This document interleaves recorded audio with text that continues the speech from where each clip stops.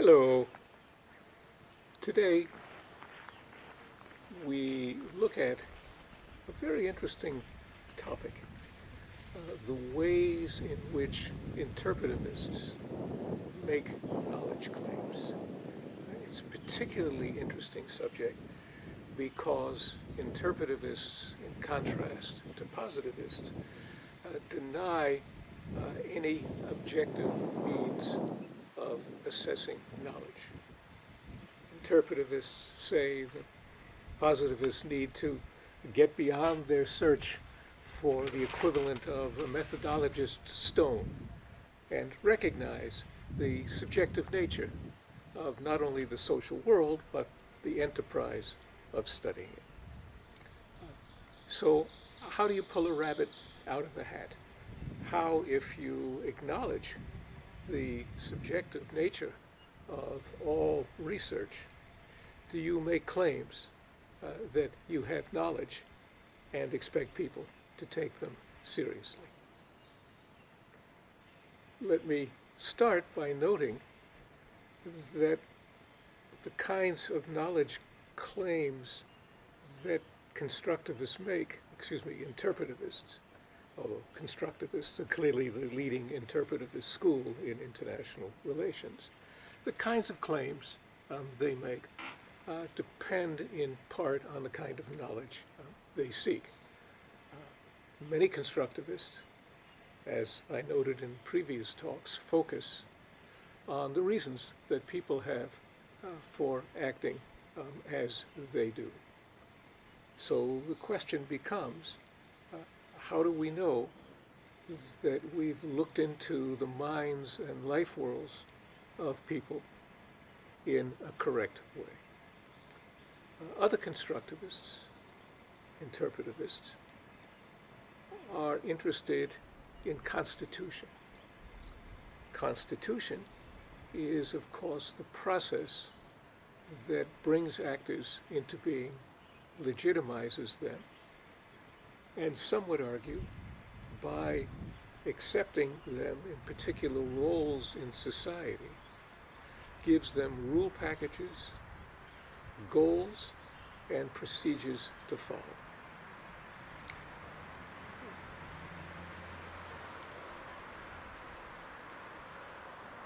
So,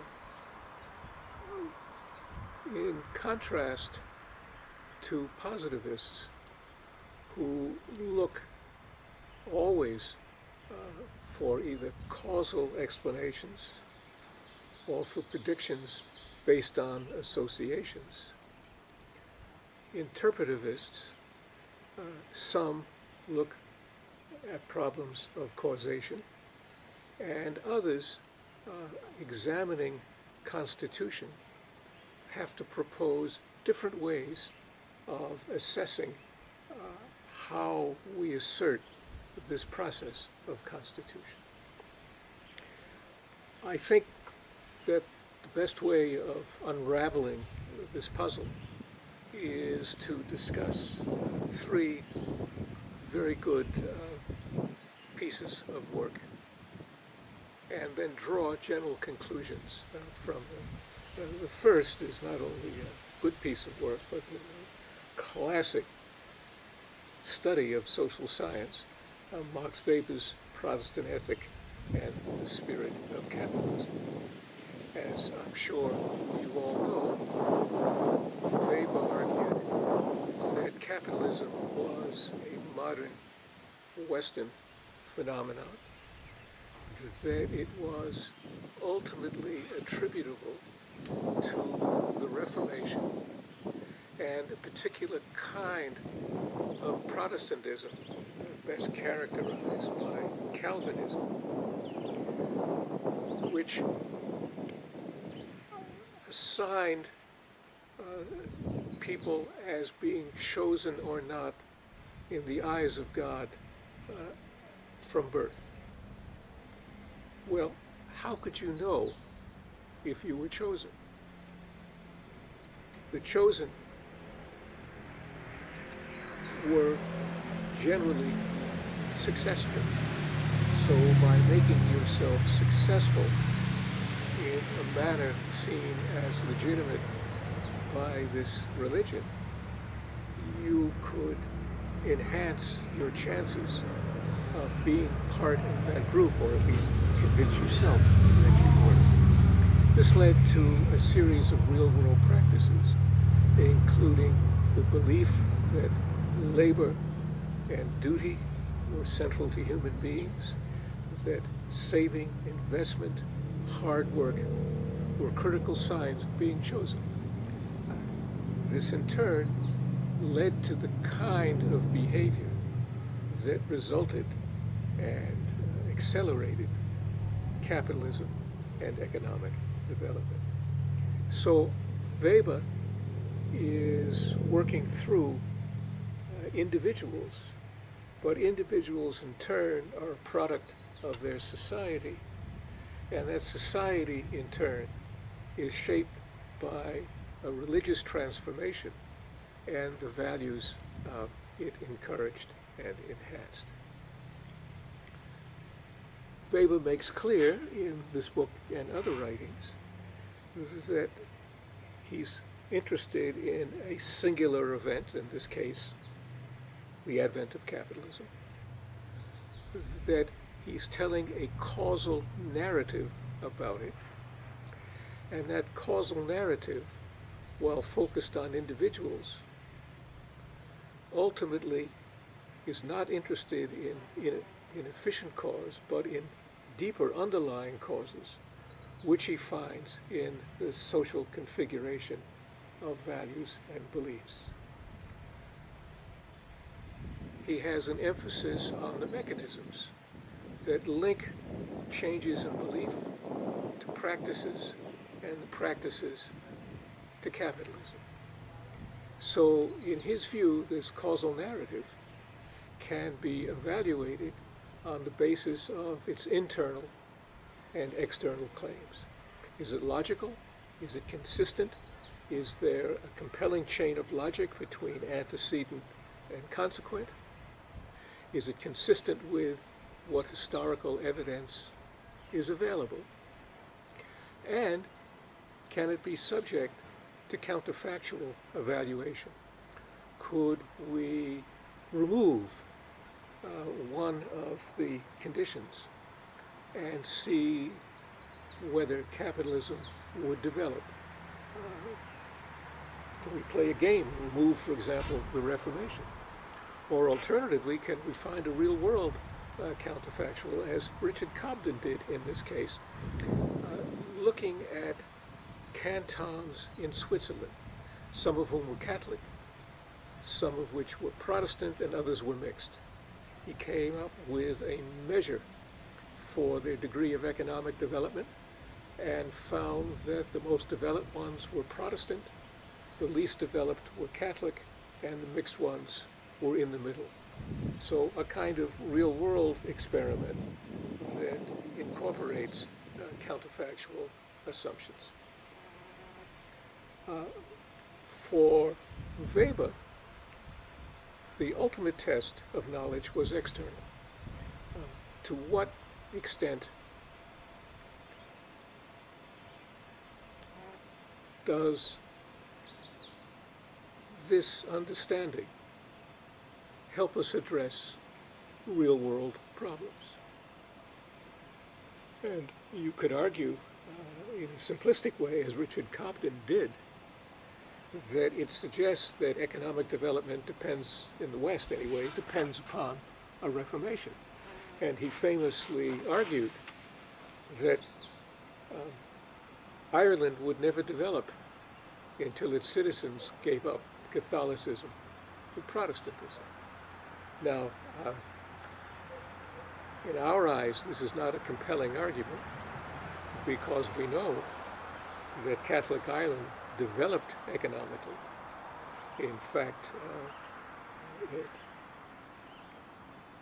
has become quite well off relative to its former colonizer of Great Britain. And we also know, in retrospect, that there were a range of reasons most of them having to do with British landowning and administrative law and procedures that kept it underdeveloped in the first place. So what we have here is a recursive process. We have a theory which is evaluated. Its author attempts to offer compelling support. Others then may test it themselves or think about applying it to the real world. And what they learn about the real world can be fed back into the theory itself. So today, there aren't that many people who are persuaded by Weber's Protestant ethic and the spirit of capitalism.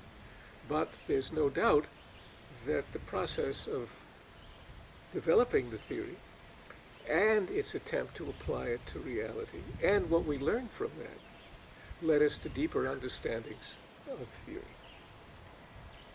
Now I'm going to give, I think, two examples. I don't think I have the time for the third. So the second example is a work, Interpretivist and Constructivist, that focuses on constitution rather than on causation. And this is Jens Bartelson's Visions of Global Community, published in 2009.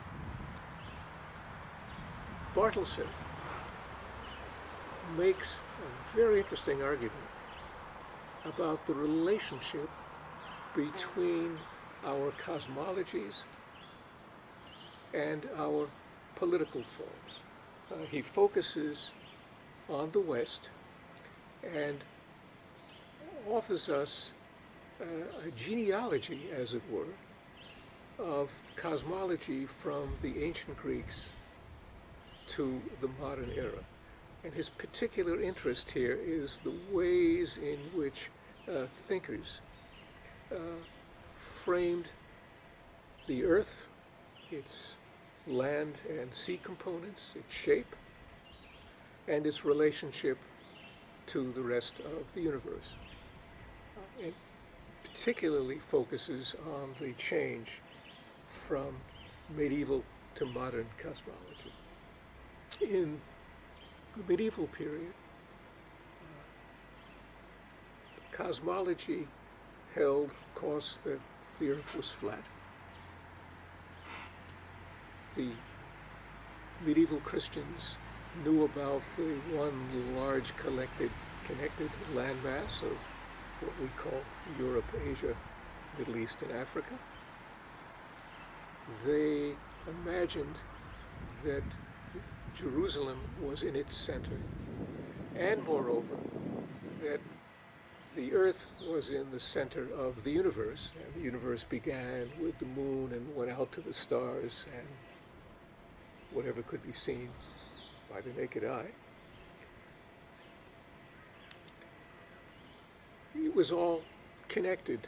So the term that they had, a Greek word, oikomen, meant a community.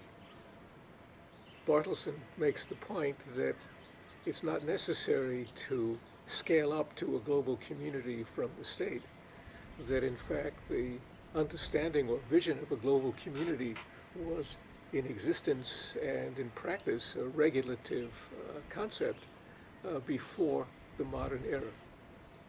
And with the modern era, it broke down because the cosmology changed. People now understood that the Earth was round, that not all land was connected, that people were dispersed, and that this territory and the sea around it could be mapped and laid out in two-dimensional ways that could be demarcated by dividers and geometry. This change in perspective led to people focusing on individual territories and peoples, in contrast to the notion of a global community. The maps, which were the mechanism that mediated this, created and even mandated the necessity of having boundaries and units that became states. It helped to constitute and then to justify the emergence of the modern state. And this can be examined at the micro level by looking at Philip of Spain, the first of the rulers to have his domain mapped, not only to lay out its borders, but to describe the nature of its inhabitants and its natural resources and possible trade routes. So a constitution here is important, and the question becomes, how do we assess it?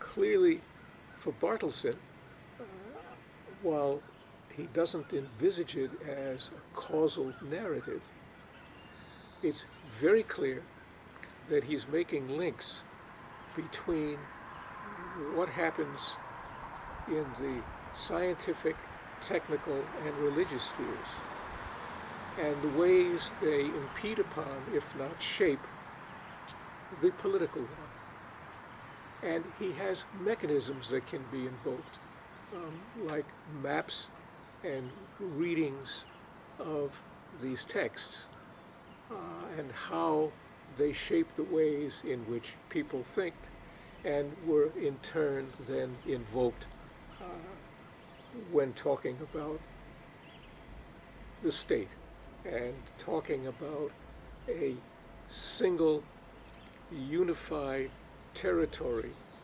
with a sovereign, in contrast to the medieval norm of people who had all kinds of mixed rights over the same territory, a very different sense than the modern world and the state. Now,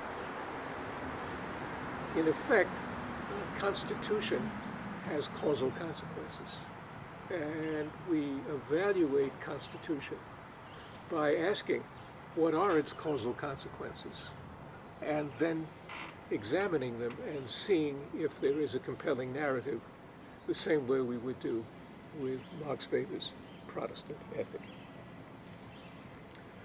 Let's step back from these two works and come to the question of how we legitimize these tests that we're using for causal and constitutive narratives, when, as Nietzsche and Weber so famously argued, the gods have departed from the skies. There is no cosmic order. There is no objective truth. At best, we have subjective, evolving procedures. The interpretivist take on this is that we have to be content with this kind of uncertainty, rather than looking for logical warrants or near-perfect correspondences with a world outside that can be measured objectively. We rather have to fall back on two kinds of tests. The first are research protocols, and research protocols that are different from discipline to discipline, from field to field, and differ as well within fields from one approach to another. These protocols are developed by practitioners themselves, and they are open to challenge the same way their work is open to challenge. There has to be a dialogue that comes about through criticism and response, review and response, that leads to, if not consensus, at least a sharp understanding of where the cleavages are, where people disagree, not only about the work, but the kinds of tests that we're using to evaluate them. And, of course, the extent to which these tests have been applied with skill and finesse. There's no way around such a subjective approach to knowledge. And where it leaves us is with even greater emphasis on the understanding that social science is an ethical process. That those who are its gatekeepers must be the fairest and most open people in the profession. They must be committed to the values of the profession and not allow their own beliefs, political projects, or career advancement stand in the way of how they behave. This is, of course, an unrealistic expectation. We know, and I've seen it personally serving on journal boards over the years, that all of these three kinds of contamination are found very much at every level of the social science process. So it's an imperfect process with particular schools of thought or approaches often managing to lock themselves in through their control of institutions, grants, hiring, and others being marginalized. We have to recognize that social science is both an ethical but a fragile process. We have to become ourselves committed to maintaining these high standards, because in its absence, social science can degenerate into propaganda. This is, of course, precisely what some extreme positivists allege is happening. But the alternative that they propose, the ostrich-like burying your head in the sand and pretending that what you're doing is objective and defensible, is only risible. And it may, in the long term, encourage even greater dissatisfaction and rejection of any kind of standards. Thank you very much.